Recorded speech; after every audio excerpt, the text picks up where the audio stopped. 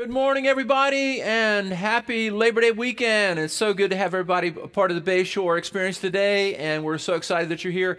And how about, do you believe it's Labor Day already? I cannot believe it's Labor Day already. It just seems like the summer just went just like that. It's been a weird summer. Let's face it, it's been a little weird, a little strange, but hey, listen, it's been still a great summer, and I hope you've enjoyed your summer. And now we're coming into some really, really great weather. The Indian summer, some great weather. So anyhow, I hope you're enjoying your Labor Day weekend. Maybe you're listening on the beach today, or maybe you're listening at home, or maybe you are at our Fenwick Island campus, or you're here at Millsboro.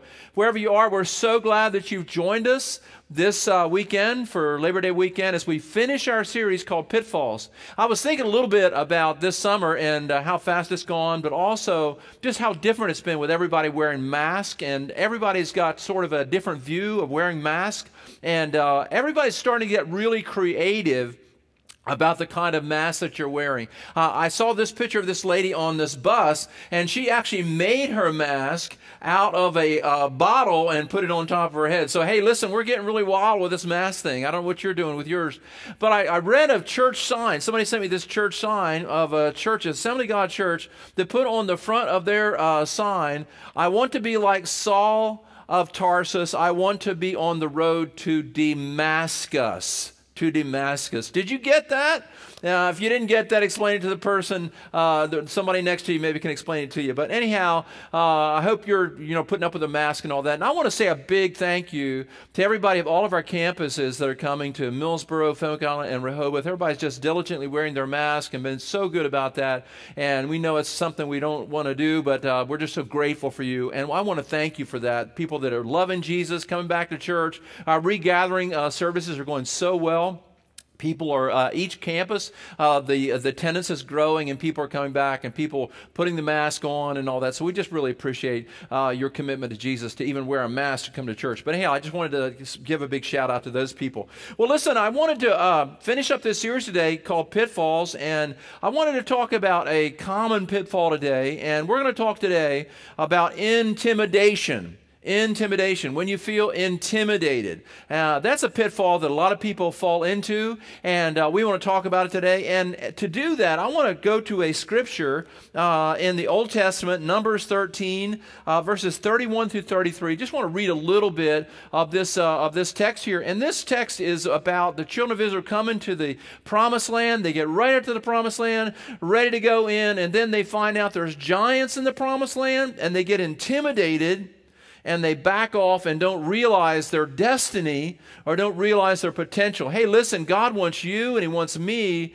to realize our potential, our full potential, and reach our full destiny. And the children of Israel didn't reach their full destiny or their full potential because of intimidation. So we've got to overcome intimidation. But here's just a little bit of the story. You know the story. They sent spies in to the land, Moses did, and they looked at the land. They found these enormous grapes and all these wonderful vegetables and fruits there, and they were just bunker crop of all kinds of goods in the Promised Land. But there were giants also, and so wherever you find opportunities, you always find obstacles. Opportunities and obstacles always go together. So we've got to learn to not let the obstacles intimidate us so that we can seize the opportunities that are in front of us. But let me read the story to you, and then we'll get into this a little bit. Numbers 13, verses 31 through 33. But when the men had gone up with him, and they said, "We can't attack those people. They are stronger than we are." And then they spread among the Israelites a bad report about the land they had explored. They said, "The land we explored devours those living in it. All the people we saw there are of great size. We saw the Nephilim there, the descendants of Anak that came from the Nephilim, and we seem like grasshoppers in our own eyes, and we look the same to them." Hey, what an interesting story, you know. We have to overcome intimidation. And these Israelites, God had this great plan for them, but they were intimidated by the size of the giants and the fortified cities that were in the land of Canaan. And they were very, very afraid and intimidated. Now, it reminds me of a great New Testament scripture that I want us to read. This is a great scripture. You probably heard this scripture. 2 Timothy chapter 1, verse 7 says this, "For the Spirit God gave us does not make us timid," or the word timid there could be fearful or a coward. The Spirit that God gave us does not make us timid, but gives us power, love, and self-discipline. So if we feel intimidated inside, if we feel fearful inside, if we feel apprehensive about seizing the destiny God has for us, that feeling did not come from God. That did not come from God, because that's what it says in 2 Timothy chapter 1:7. The Lord did not give us a spirit of fear. So basically, Paul is writing to Timothy, if you're wrestling, and evidently Timothy was timid and he was wrestling with some fear issues, and Paul writes to Timothy and he says, God did not give us a spirit of fear. So if you have a spirit of fear, that didn't come from the Lord. If you feel intimidated, that didn't come from the Lord. The other day I went to the mailbox and to get the mail at our house, and walked out to the road and stack of mail in the mailbox there, and I grabbed a hold of the mail and I walked it up to the house, and I was walking down the sidewalk, and I was walking up on to the deck in the front of our house, and I was looking at the mail, and all of a sudden I recognized a letter there that was not addressed to us. It was my neighbor. It was a letter that was not intended to go to our mailbox. And so I had to turn around, and I walked back down the driveway, down the road a little bit, and took that letter to my neighbor's mailbox. And listen, when you think about fear or intimidation, that doesn't have your address on it. That's not something that God gave you. That's something that the enemy gave you. And so you've got to learn, and I have to learn, to overcome intimidation. And we can feel intimidated by a lot of things. We can feel intimidated by opportunities that are in front of us. Maybe there's something that we've always dreamed about doing, but we get all kind of tied up in the fear and the intimidation. Or maybe you can even be fearful of people. That's a really common thing that people wrestle with. Fear of people. They're afraid of people. They're intimidated by certain people. If there's somebody that's rich around them, they're intimidated by rich people. If there's somebody that's very fit and in shape, they feel intimidated by that person. Or if there's somebody highly educated, they feel intimidated by that person. And so we can have all kinds of intimidation that we can feel toward people. And you know what Eleanor Roosevelt said? Eleanor Roosevelt said, "No one can make you feel inferior without your consent." No one can make you feel inferior without your consent. So if you're feeling inferior, you've consented, you've agreed to let that feeling come in, because God didn't give it to you. You've taken that into your own heart, and you are letting the situation make you feel intimidated and fearful. Now, it's interesting in the story, when you read the story of the 12 spies going in to the land of Canaan. Of course, you have two guys, Joshua and Caleb, that are full of faith, and they see the opportunity, and they're not ruled by fear. They're ruled by faith. But then you've got the 10 that are ruled by fear, and they're ruled by the giant, the size of the giants and all that. And here's what they said about themselves. They said, "We're like grasshoppers in the eyes of these giants." And they saw themselves as grasshoppers. And here's the assumption. How they saw themselves is how they thought the giants saw them. Now, it says, and it says, "We look the same to them." In other words, they said the giants, when the giants look at us, they think of us as being grasshoppers. Now, how do they know that?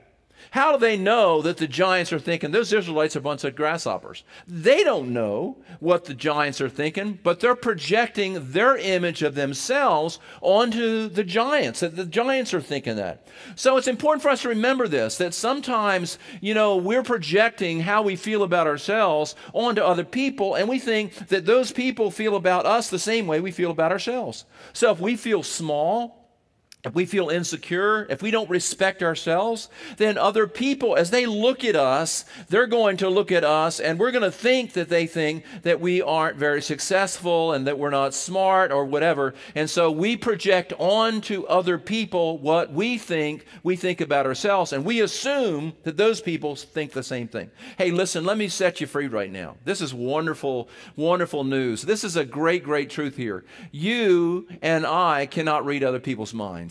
Do you know that? We think we know what people are thinking. We think we know what they think about us. And so we assume that we know how they see us. And these 10 spies, they said, oh my gosh, they look at us and they think we're grasshoppers. And they don't really know at all what these people think, but they're projecting their thoughts onto other people. I'll never forget, years ago, when I first started pastoring here at Bayshore, there was a young couple in our church. They were like Ken and Barbie. They were handsome. She was beautiful. He was handsome. He was athletic. They were rich. They were very, very successful. And just, I'm telling you, this couple, they just turned heads when people came in, when they came in the church building. And they had incredible success. They had a big home, great amount of income. And as I mentioned, they were very, very handsome and very, very beautiful people. And one day the gentleman made an appointment to see me. And I'm thinking, what's he going to talk to me about? I have no idea. They've been in the church for a while, and they sit out there, and they're just these perfect people with great amount of money, looks, the whole package. And I'm thinking, I have no idea what they're coming to talk to me about. So the guy comes in, and I think his wife came with him, but it was mainly the guy's appointment. And he said, Pastor Danny, I want to talk to you, and I need some counseling. And he said, I want you to help me because I feel incredibly insecure. I feel incredibly insecure. I feel like a failure. I feel like my self-esteem is on the bottom of the floor. He said, I just feel like incredible failure. And you could have knocked me over with a feather, because I would never suspect that guy felt inferior.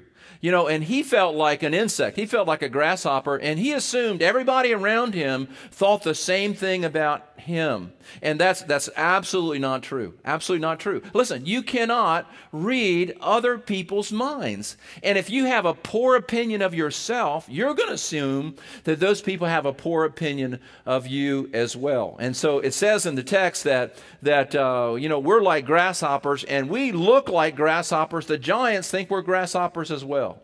So you got to remember that. You got to remember that how you feel about yourself and how you see yourself is not necessarily how other people see you, and it's also not necessarily for sure how God sees you.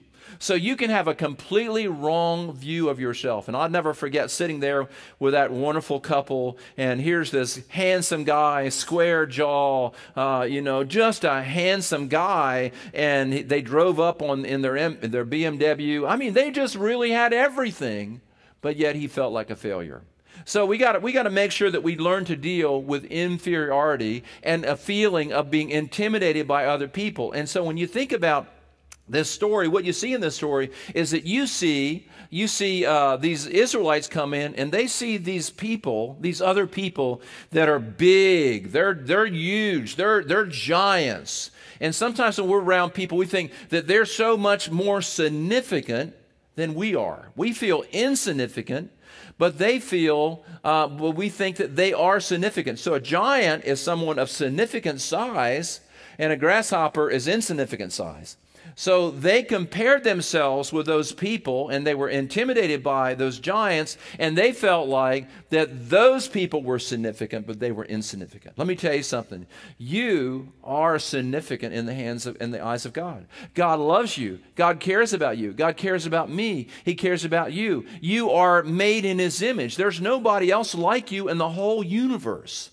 So you've got to be able to lean into that and accept the fact of how much God loves you and cares about you. This young guy that came in, the handsome, rich young guy that came in for counseling, I just had to minister to him over several sessions to talk to him about how he was seeing himself and to put himself in the context of how much God cared about him and how much God loved him. You know what the Bible says? The Bible says that the fear of man is a snare. It says that in Proverbs. Let me find it here. Proverbs 29:25. Fear of man will prove to be a snare. Now, the word snare there is to put a hook in somebody's nose and to control them. People that are afraid of people and are intimidated by their people are controlled by that inferiority. They're controlled by it, and it's ruling over them all the time. Fear of man will prove to be a snare, but whoever trusts in the Lord is kept safe. So here's something to think about. When you are fearful of other people, when you're intimidated by other people, when you feel other people are significant, they're smart, they're rich, they're fit, they're big, they're significant, and you feel insignificant, and you're operating in the fear of man, when you're in the fear of man, it's a snare to you. It holds you back. You think about a trap. This word snare there can be like a hook in the nose to control an animal. It also can be a snare if an animal or a deer is running through the woods and gets its foot caught in a snare. That snare holds the deer from being able to move forward. And so when you think about fear of man, if you're afraid of people, if you're fearful of people, then you've got to remember that that fear didn't come from God. God did not give you a spirit of intimidation. God did not give you a spirit of fear. But God gave you a sound mind. He gave you power, and He gave you confidence. You know, by the way, back to 2 Timothy chapter 1, verse 7, the Lord did not give us a spirit of fear, but a spirit of power.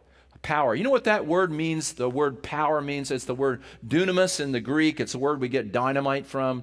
And we tend to think of that word as sort of like, power and like an evangelist or like this powerful wind or whatever. But it really means competence. It means divine ability, that God gives you competence. He gives you the ability to do what you are doing and what He's called you to do. If God's called you to lead an office, God has given you the power, the competency, the ability to do that. So you have been endowed by God with what you need for that task. I remember when I came here to be a pastor, 40-some years ago, I had 3 sermons, and I thought, oh my gosh, I preached them all in the first week I was there, a Sunday morning, Sunday night, and Wednesday night, and not like I was like on my own. I had to figure that out.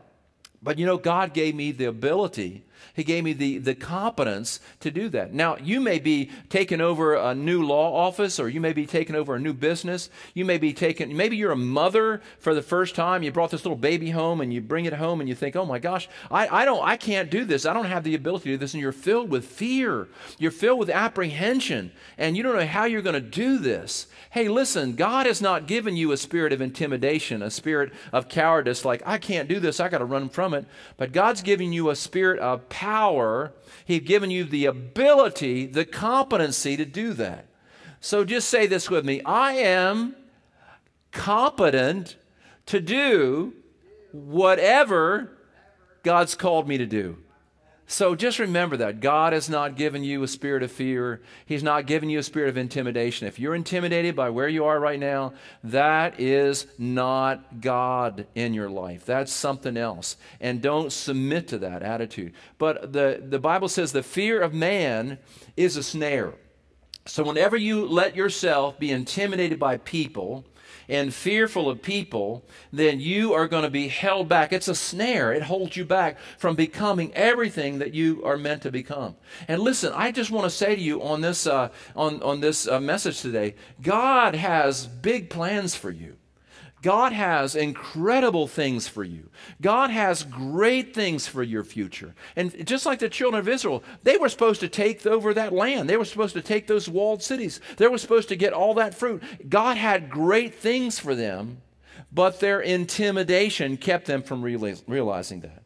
So you got to remember that. Now here's a couple little things about fear of man. If you are a person that's ruled by fear of man, fear of people, here's a couple characteristics. First of all, you tend to agree with people about everything. You tend to agree with people about everything. You're in a group and you don't feel like you feel like you're insignificant and they're significant. They're the giants. They're the significant people. You're insignificant. So you don't really express your real opinions. You don't express who you are. Your personality is hid in the closet as you're trying to figure out what those people want you to do, what they want you to say, and what you think they want you to be. And so you become somebody else because of fear of man. And the world is robbed. The world is robbed of who God made you to be. God made you this unique person. The Bible says in Psalm 139 that we are fearfully and wonderfully made. I know that full well, the psalmist says. So when you're filled with fear of people, you're in a group of people and you're just listening to what everybody's saying and you're just going along with them because you're not expressing who you really are. You're agreeing with them. When Karen and I lived in Florida, we lived in Pensacola, Florida for about 3 years when we went to school there. And in Pensacola, there were all of these camellia lizards in our backyard. We had these little camellia lizards, and you know those camellia lizards, you know, if they get on a brown stick, they turn completely brown. They blend into the stick. If they're on a bright green leaf, they turn green. If they're on a reddish leaf, they turn reddish color. In other words, they adopt to the environment that they're in. Now, a person with fear of people is someone that just sort of goes along with everybody, just agrees with everybody. They kind of listen to the conversation. If they're with a bunch of liberal people, politically, they'll talk liberally. If they're with a bunch of conservative people, they'll pretend they're conservative. If they're with certain people that do this or that, they'll agree with whatever the people are saying because they don't have enough confidence to speak their own mind. The Bible says to speak the truth in love. Speak the truth in love. You can disagree without being disagreeable. You can say, you know, hey, that's interesting, and I sure respect that view, but here's what I think. That's a healthy thing. That's a healthy thing for you to be able to express your own opinion. People that never express their own opinion are people that are sort of ruled by the fear of man. So their real personality, their real views go underground, and in fact, they just begin to forget who they are. They don't even know who they are anymore because they're trying to please everybody.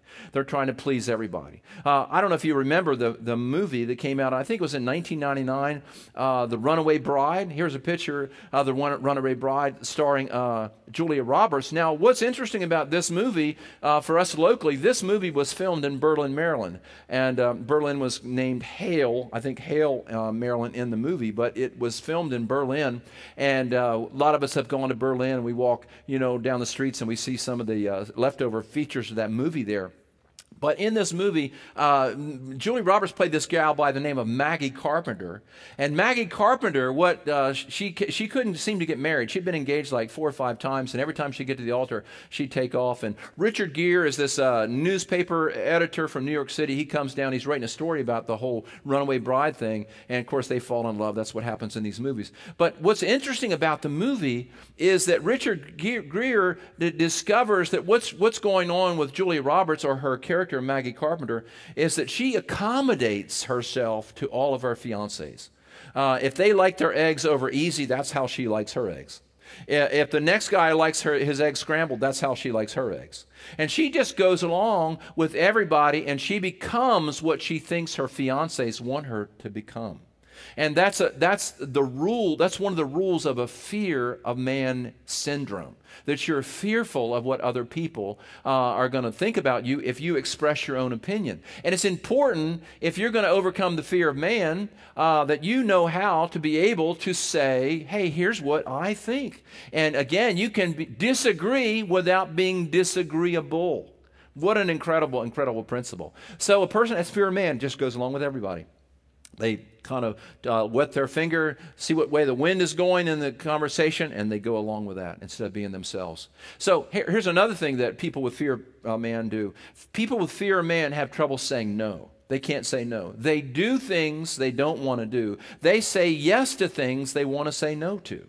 And I used to struggle with this. I remember when I first moved here, I had, I didn't have a lot of friends, and I'm trying to, do this ministry thing, and I'm trying to survive, and I didn't have a lot of friends. And so I found out the best way to go to make friends was to play golf. And so I bought some golf clubs, and people would invite me out, and I would talk about golf like I love golf, and I would just talk about it, and and all these people would invite me to go golfing, and I'd be real busy, and somebody would call me and say, hey, you want to go golfing tomorrow? Golf is takes 6 hours, and it's really expensive. And I said, oh man, I'd love to go golfing. And inside, I didn't want to golf at all. And, after about 5 or 6 years of that, I realized I hate golf. I hate it. It's not like I don't like it. I hate it. I don't like to play golf. Now, I think golf is an incredible game. It's an incredible game. If you're a golfer, I have utmost respect for you because it's a very difficult game. But I didn't like to golf. And so I was saying yes when I really wanted to say no. And the reason I was saying yes is I didn't want to jeopardize these relationships. And what I should have said is, listen, I love you, and hey, if you ever want to go biking, or if you ever want to go play tennis, or if you ever want to go cycling, I would love to do that, but I love you, but I hate golf. I just don't want to golf.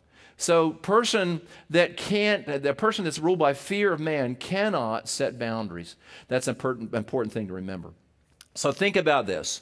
If you're struggling with intimidation toward other people, remember this principle. Remember this principle. God made you to be who you are. The Bible says in Ephesians 2:10 that we are God's workmanship, created in Christ Jesus to do good works. We are God's workmanship, created in Christ Jesus to do good work. You know what the word workmanship, handiwork, it says in this translation? Handiwork is the word poema in the Greek, and it means to be a poem. God has made you a particular poem. He's not made you like anybody else. He's made you to be you. He's created you to be you and be yourself. And fear of man will dissolve who you are. Fear of man will cause you to blend in to the crowd when the world desperately needs you to be the original you God made you to be.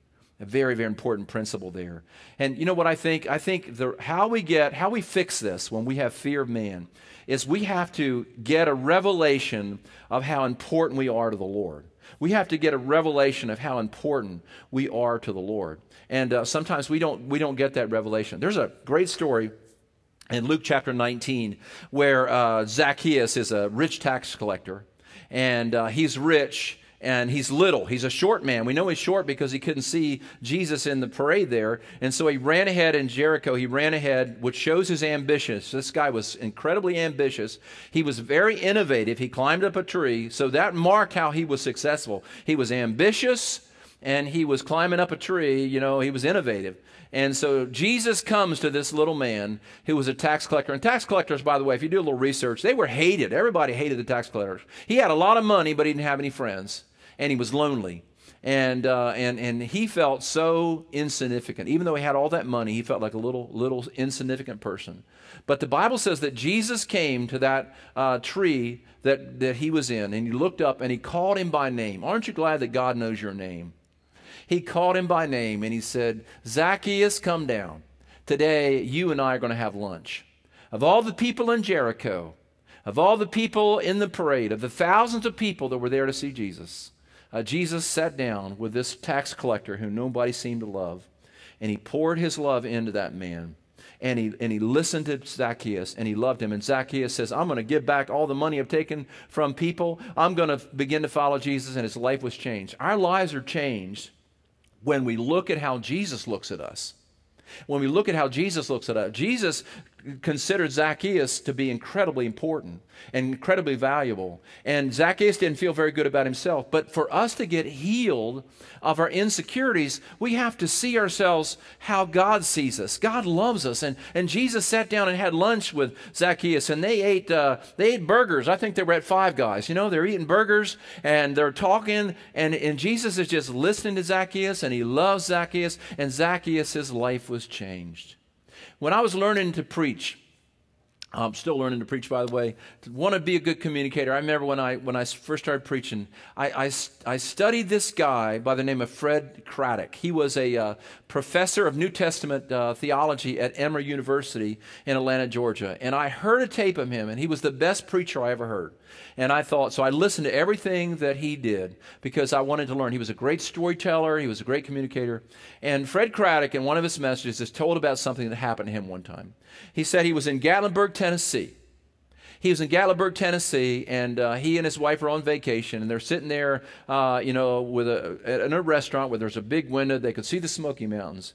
And he said there's this kind of dignified gentleman going from table to table, and Fred Craddock and his wife are on vacation. He's a seminary professor and a preacher and all that, and he's just wanting to get away, and he sees this old man, dignified-looking old man, coming his way, and he thought, oh my, I hope he doesn't come to our table.